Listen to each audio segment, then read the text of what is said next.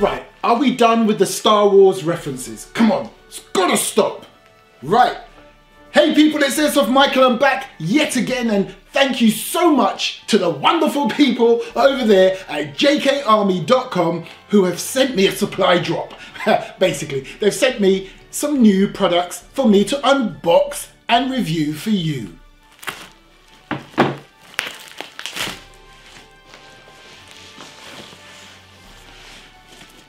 Oh, look at this. Oh, I wonder what's in here. This will be for another unboxing.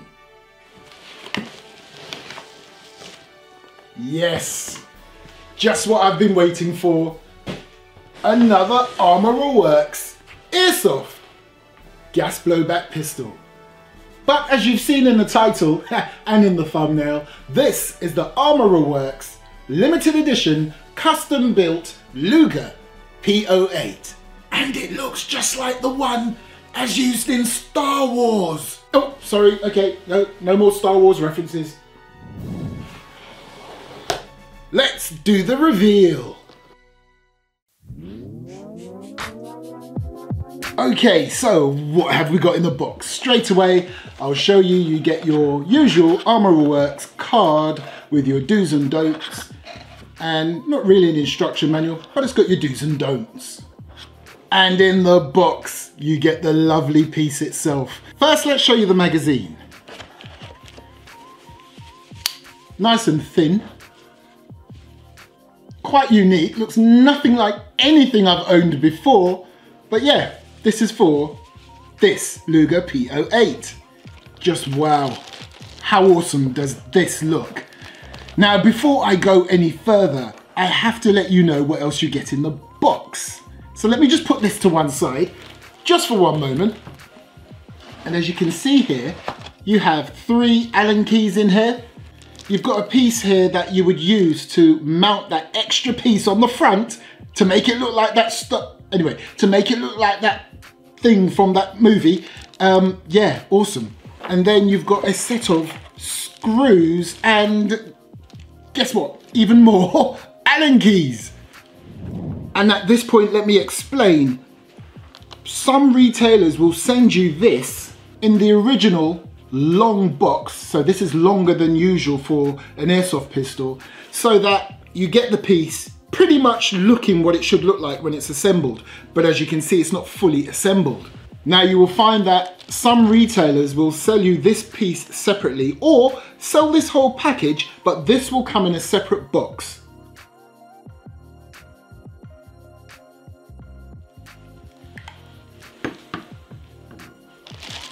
So here you go.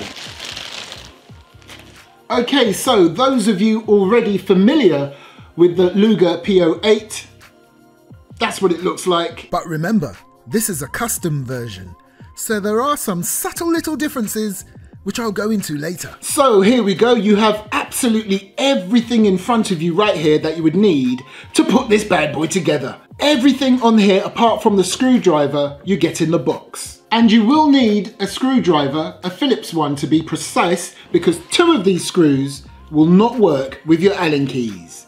Right, let's install this side plate right here, and we've got what looks like a lanyard stud thing right here. We'll just put that on the side, and as you can see, there's a little flat section to the well where this stud goes into. You just line it up, and on the other side, you install the screw. Now, these 2 here are the actual screws that use a Phillips screwdriver. You get 2 of them, but one is slightly bigger than the other. You need the bigger one.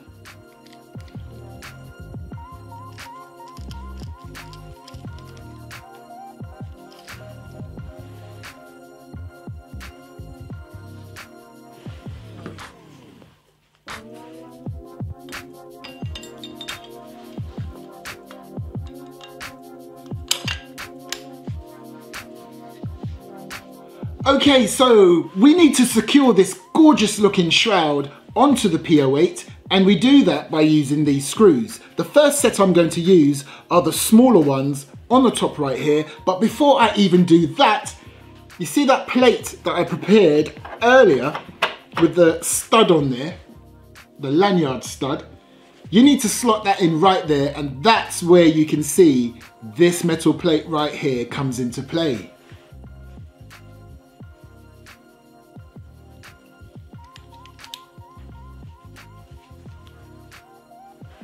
Now at this point, you need to ensure that everything is lined up. So you see that right there? Just slide it along so it looks all perfect.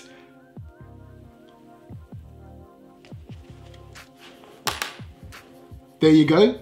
Then if you look on the side here, you've got the 2 holes on that plate that I showed you earlier, but also on the other side, you have a further 2 holes. What you need to do here is those 4 bigger screws, install them into those 4 holes.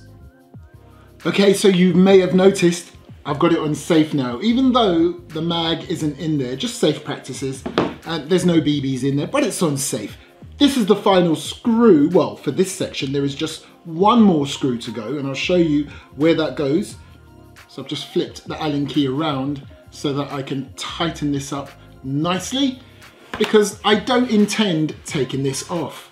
I know what I will be taking off, this horrible sticker. I'll do that in a moment. So there is just 1 more screw to go.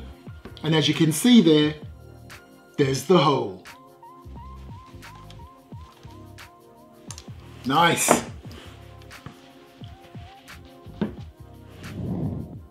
Wow. Just wow. How gorgeous does this look? Looks just like the one as used in Star Wars. Looks just like the one as used in that science fiction movie. Looks absolutely gorgeous. Let me just put the mag in just to complete that picture. Again, I absolutely love how this mag looks. I'll show you right now that when you're gonna load this mag up with BBs, you do it through this hole right there, and you access this hole by moving, see that spring? Moving that out the way, and you do that by pulling that all the way down, and there you go.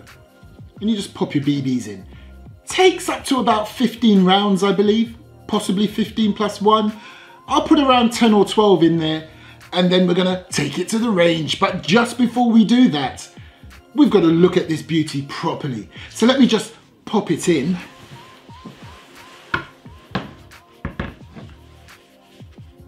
And this will be a good point to let you know that if you try to put this mag in without doing something first, this is what's going to happen. Look, doesn't go any further. So if I pull it out, you can pull it out all the way if you want, or just have it partially there. You need to pull this bad boy up. Now this, you just pull that up, and then your mag will go in with no issues. So beautiful shroud right here that transforms it into that science fiction blaster. Everything else apart from this shroud reminds me of the actual real steel Luger P08. Let me just bring this up closer to you. There's your safety right there, and can you see what it says? That's a German word, and you don't have to be Einstein to work out that's something to do with the gun being made safe or safety or secured. So now we move to this awesome looking rear adjustable sight. Now right now you can see 100 displayed. Above that there is a button on the rear sight. If you hold that button in, you can adjust your rear sight. Nice. And as I showed you earlier, to cock this pistol, you would need to pull this up like that. Right now, it's going to stay exactly where it is because the mag's empty and the mag's in the pistol. To get this back down, you would need to remove the mag. And then you've got this very cool looking trigger right there. Now, if I spin it round the other side, this is where you will find your mag release and your takedown lever and your proper lanyard point. And personally, I wouldn't use this as a lanyard point because this is really only on here because this is what it looks like in the movie. You know the one I'm talking about. Stop. Now, the only thing this thing is missing is a front sight. But when this is on there and it looks like this, Who cares about a front sight? Come on. Gorgeous. Now, although I say this looks just like the Luger P08, or it looks just like the blaster as used in that movie, this is an Armourer Works custom version. So there will be certain aspects of this that will look different to the real steel and will look different to the one used in the movie and the Battlefront video game. Okay, let's get this thing ready for the shooting test. So for today's test, I'm going to use green gas. Look in the video description if you want to know what other gases you can use in this. And I'm going to use .20 BBs. I believe, yep, I have in here. But I've got a speed loader already ready to deploy. Okay, it's time for a shooting test. Oh my goodness. Right, sorry about that. Now, time for the shooting test. So, as this is a pistol for all intents and purposes, we're going to use that target there, which is these ones up here. So what I'll do is I'll probably put about 4 in each, and then I'll show you the blowback action after I do the chrono test. Yes, it has blowback.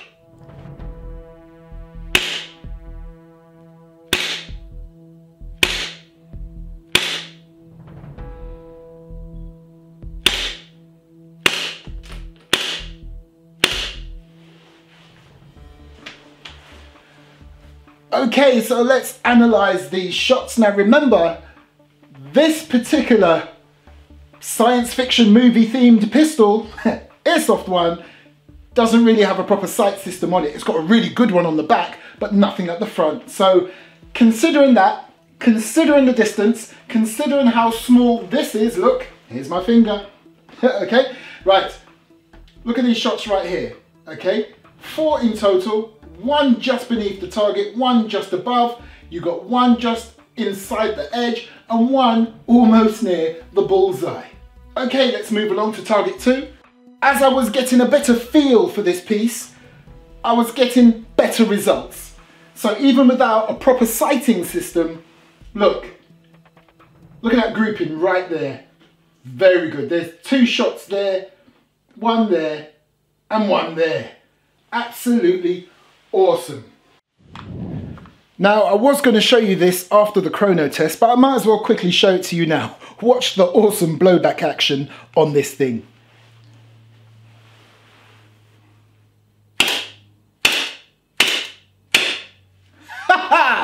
And it even locks back. Nice. Ah, for crying out loud. Sorry about that.